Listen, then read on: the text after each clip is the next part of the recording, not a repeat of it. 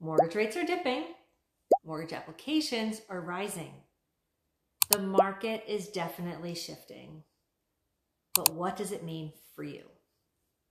Let's break it down. I'm Jen Blanchard with Berkshire Hathaway Home Services, Fox & Roach Realtors. We're in Central New Jersey, and I am your trusted real estate advisor locally.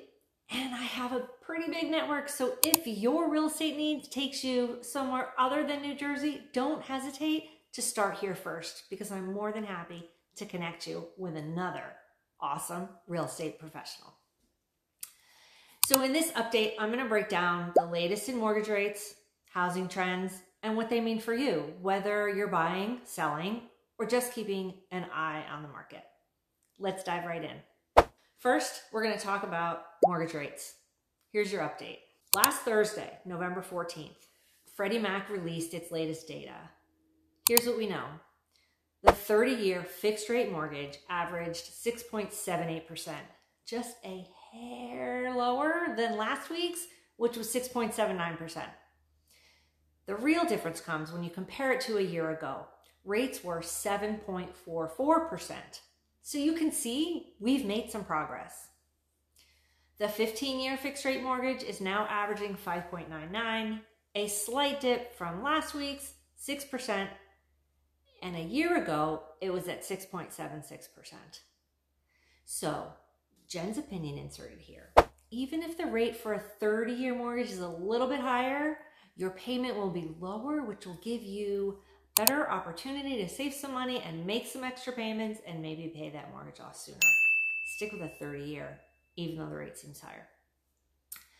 So while these slight drops are welcome, affordability remains a challenge for many buyers, as mortgage payments are still elevated compared to rent on similar properties.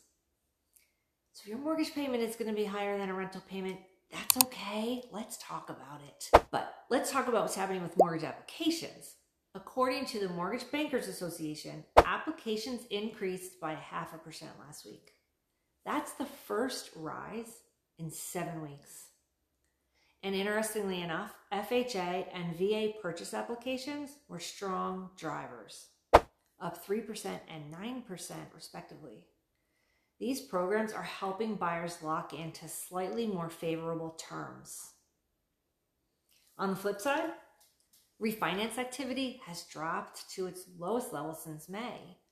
That reflects how higher interest rates are impacting that segment of the market. Independent mortgage banks reported a pre-tax profit of $701 per loan in the third quarter of 2024. This is their second consecutive quarter of profitability after 2 years of significant losses. So what? Here's why. It's a promising sign for stability in the mortgage industry overall. That's good for us. Here's why. Buyers, this slight drops in rate and increased application activity suggests that this could be a good time to reevaluate your buying plans. Programs like FHA and VA loans are especially attractive right now, and as competition wanes a little bit, those are not bad loans to have. Sellers know that the market is steady. Affordability is still front and center for buyers. Pricing your home correctly and making it stand out is more critical than ever. Investors. There's been a rise in commercial real estate activity, which shows that there's opportunities out there as well. But you need to be mindful of how higher rates might influence borrowing costs in the coming months. It may not be the best market for an investor. So that's my current market update. I hope that you found this to be useful or helpful. If you have further questions about mortgages, about your position in the market with regard to whether or not you could purchase yet, I always tell people I sell houses, not loans, but I do have some relationships with some pretty solid real estate mortgage lenders who would be more than happy to talk to you, whether you're going to be ready today, tomorrow, or a year from now.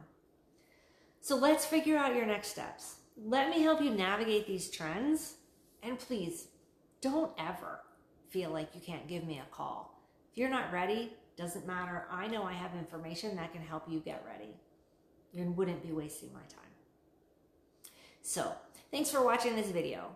If you found the information helpful and you would like to hear more from me, please subscribe to my channel.